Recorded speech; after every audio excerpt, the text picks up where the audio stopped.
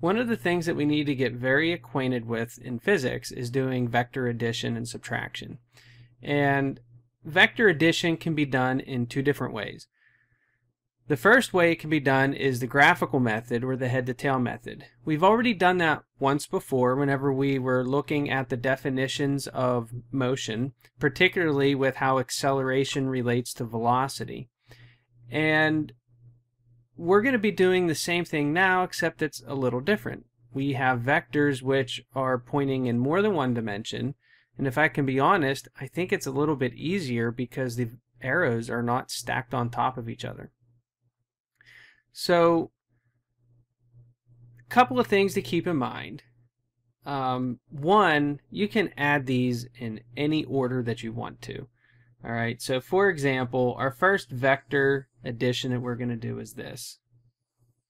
And remember that whenever you do vector addition, you just get to place an arrow wherever you want, you make it your starting point, and then you take the tail of the second arrow and you put it on the head of the first. That's going to give us a resultant, which this is the second important point. You always go from the tail of the first arrow to the head of the last arrow. You never want to put the resultant head to tail. That's a big mistake, and I see it all the time. Now, the two vectors that I've actually drawn here were the vector components from the first example I asked you to try in the last videos. So the x dimension should have a value of 71.3, and the y dimension should have a value of 36.3. Now, getting back to my point though, and that is that you can add these in any order. So it's quite possible that you said, you know what, I want to start by placing this vector first, and then head to tail I'm going to place my other vector. And what do we get? The exact same result.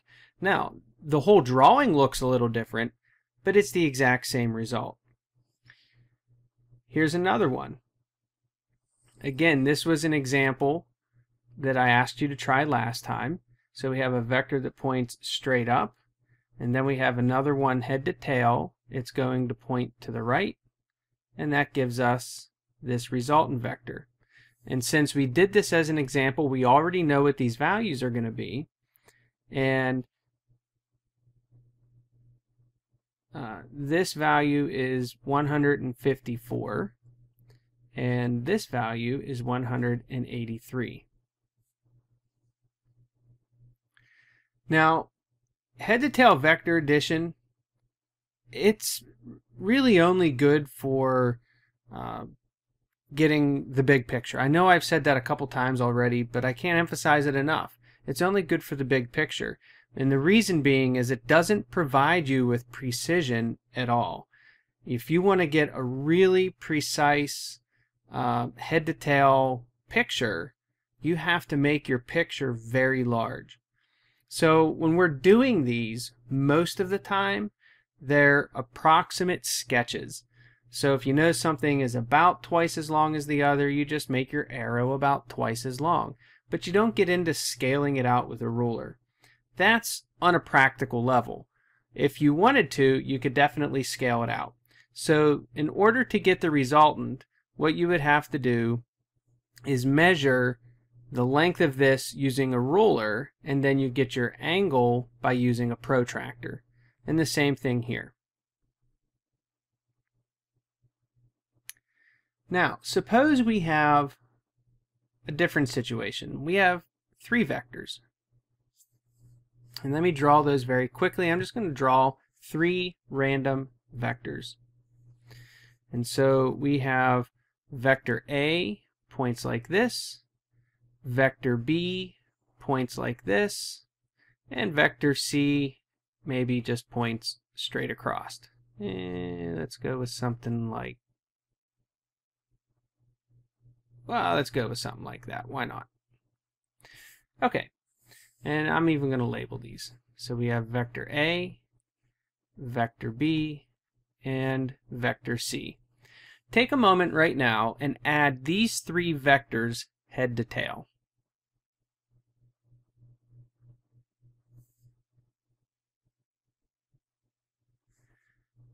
Okay, so we have, I'm going to just do it in order, vector A, B, C, vector A, head to tail, vector B, head to tail, vector C. So the resultant vector should be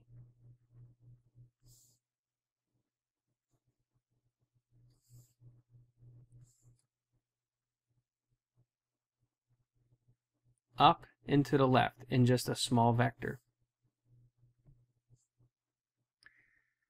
Now, what if you added it A plus C plus B? Well, let's get these out of the way. All right, so we have vector A. Vector C was straight left. And then we add vector B.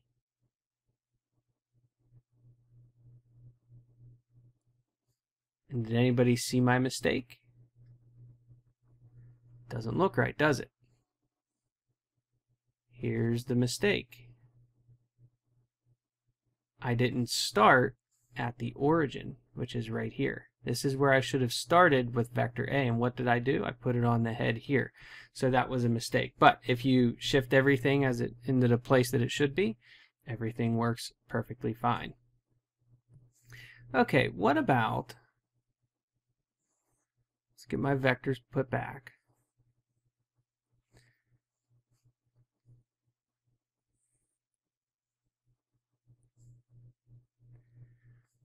What does vector A plus C look like?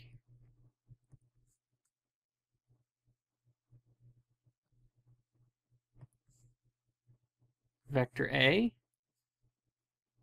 plus vector C is going to be equal to the resultant. And so that's what A plus C looks like. Our resultant is the dotted line. Remember, we start with the tail of the resultant at the origin of this whole thing, or the tail of the first arrow, and we take it to the head of the last. All right, let's take a look at vector A plus B.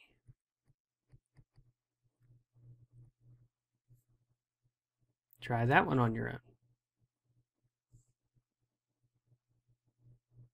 Okay, so this is what you should get. Vector A, head to tail, we put vector B, and our resultant is going to point slightly up and to the right.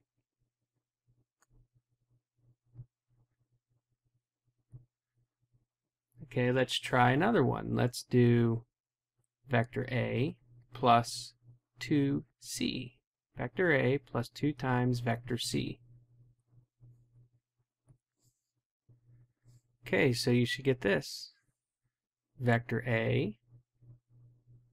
This is vector C here, but we got 2C. So if we use our grid here to make this a little bit easier, well, let me just copy it. 1C, 2C. That's going to give us a resultant which looks like that.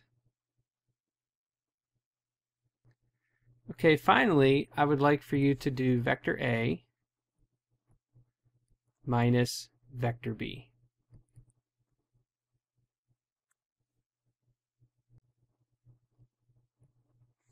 Okay, so vector A looks like this. This is vector B, so minus vector B is going to be the same magnitude but opposite direction. So that is minus vector B. So we get vector A plus a negative vector B, which leaves us with a resultant that looks like this.